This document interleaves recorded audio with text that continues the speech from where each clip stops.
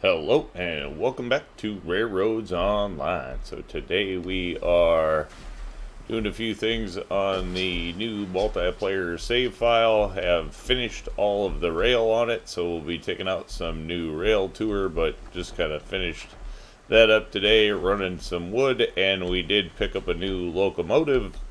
So the first one, or the second one that we have chosen to go with is the Glenbrook. We did name it the J. Glenn for John Glenn, but COMP Railroad. That's the chill out and play. So there we are. We did put number 6 on it, and we'll be we've been using it a little bit, so not our first runs. Have made sure that things work, but this is the first of it on film this go around anyway, so we'll be taking that out. Looks like we need a little bit of wood. Open up the old firebox there, and there we go. So we'll chuck that in. Have to watch the switches, not exactly sure which direction everything is lined in.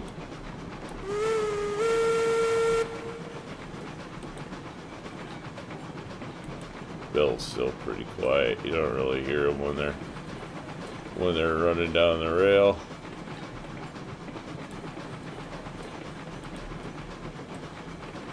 So I have done a little multiplayer on here.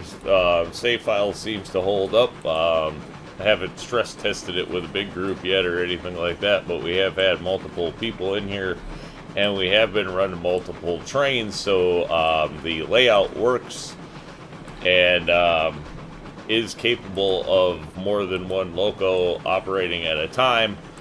Be stress testing that now as we get more locomotives and start filling in things along the way.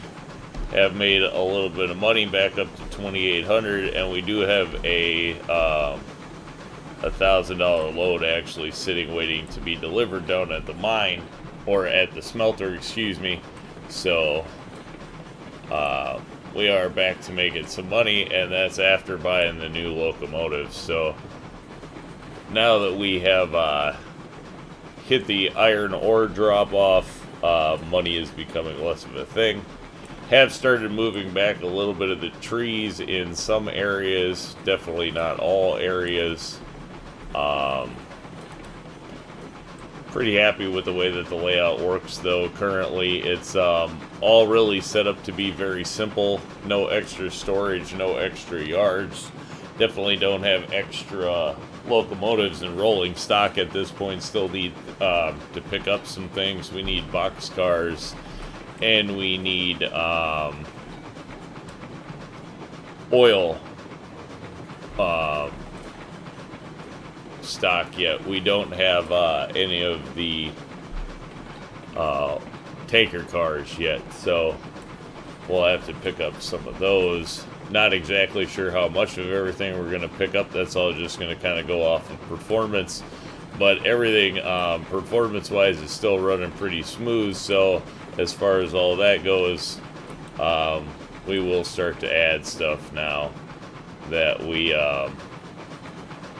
think we can get away with it performance-wise. So there you go.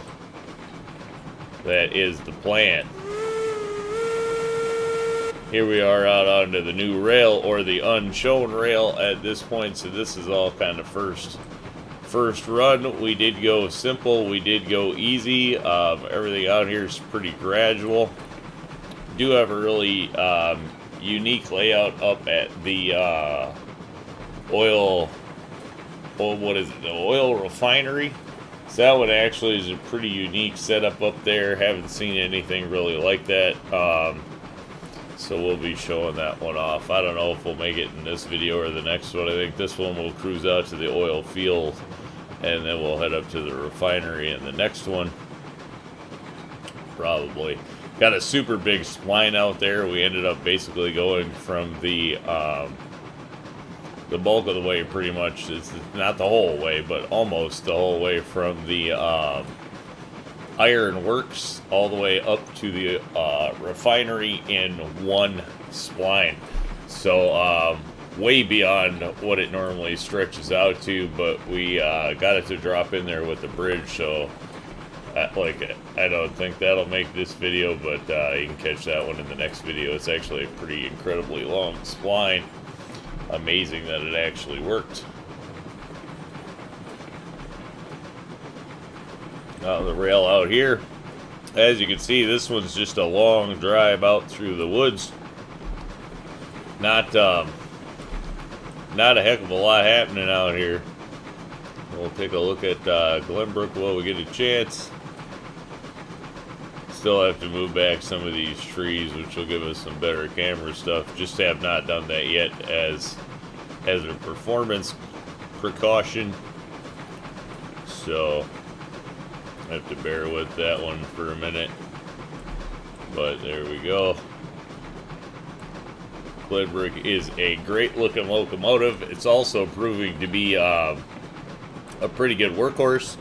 This load, you know, only 4 cars, yes, but whether it's loaded with logs or lumber or beams, it's capable of running up the 3% grades to the mines, no problem. Actually has really great performance, great traction, great brakes. The tinder with the water load and wood load has made it really nice, not having to fuel up and stuff all the time. So as currently, can't complain. You can see here, this one got, so the trees were like kind of a tunnel of trees, you know, around the rail here and there. It's actually kind of neat the way that it's just kind of lost in the trees. This is the spur which heads out to our oil field, so we will be coming back on that. Definitely have not made this for just A to B running. So some of the Ys, the shortcuts and things that we had in the old layout, we do not have in this one. Again, that was to keep switches and keep the rail usage to just as minimum as we could.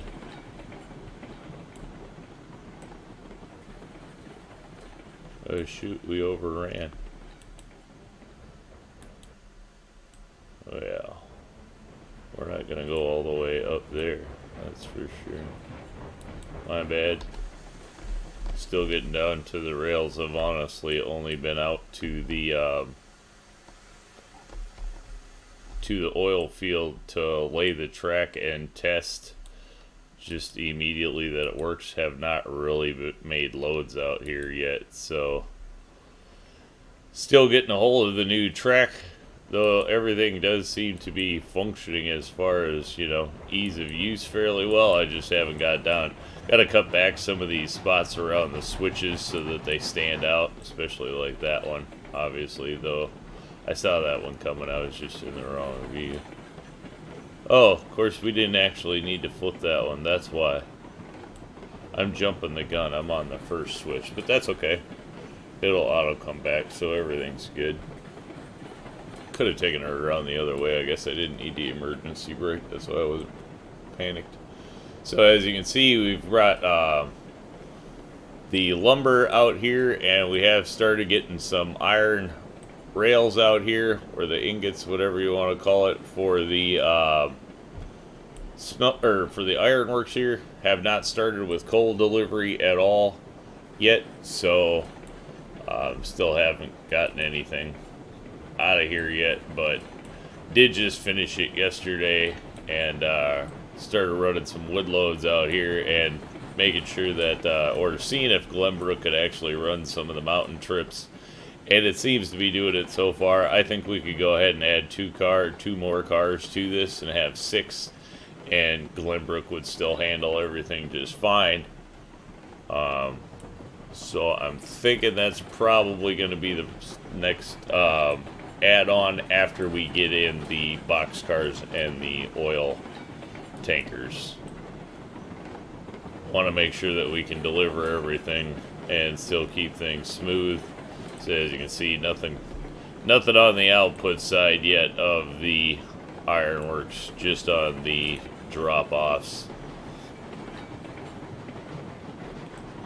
trying to make back a little of that money that we spent on the Glenbrook, so that we can pick up the other rolling stock that we need. And as you can see, just really simple loops around. That one offshoot out there is for running out to the refinery, which the switch will now be lined out for. Not that we're heading out to the refinery next, but that's kind of the idea of the run. Oops. See, here's a case of like Glenbrook will just come to a stop.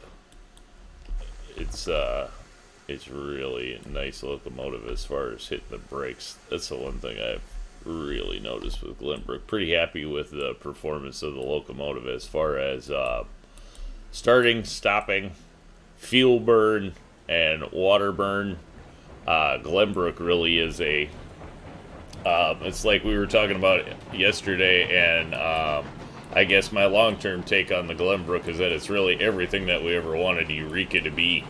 Where Eureka just does not like, you know, for people who play the game, when the track goes vertical, Eureka is very unhappy. Great locomotive on flat ground, but it does not, you know, it does not like heights, to say it simply, and Glenbrook seems to handle the heights fairly decently. I'm not going to say that, you know, it's obviously not one of the big powerhouses in the game by any stretch of the word, but for the amount of money that it costs, it'll definitely get you going in the early stage of the game and is multifunctional. Not a one-trick pony. It can definitely do some things, and the ease of operation is, see here again, you know, ease of operation. It will come to a stop relatively fast for when you're running around where you don't necessarily know your track to a T, or you're coming out of trees like this. You know, I know from my other save file, obviously once you spend a couple hundred hours in the save file, you know, you can roll up to your stops without ever even looking at the track, excuse me, where you know, new save file, new adventures, right? So not everything comes out perfect. Probably not going to keep rolling, but let's see if we can pull off a no stop drop.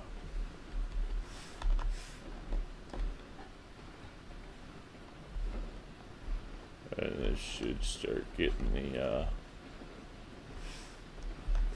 wood count up a little bit for us here,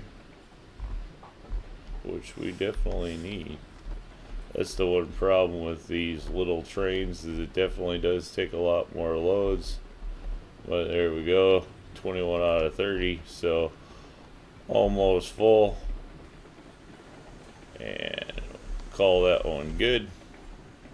So hit the brakes there. And this one we did just bring out to a loop, so it goes straight out the end here, turns around in a loop and comes right back. Real simple three-siding layout. That way we can turn around and you know, this will be for storage. This is going to be about the extent of rail storage on this layout. Not a lot of it. We have a little bit here and a little bit out at the iron mine, or the coal mine, excuse me. So you know, there's the start of the layout. One more industry down. Good look at the ironworks and the oil fields. So I think with that one we will call it a win. Say thanks for tuning in, and remember, if you get a chance, like, share, subscribe. So subscriptions are free, but they sure do help the channel.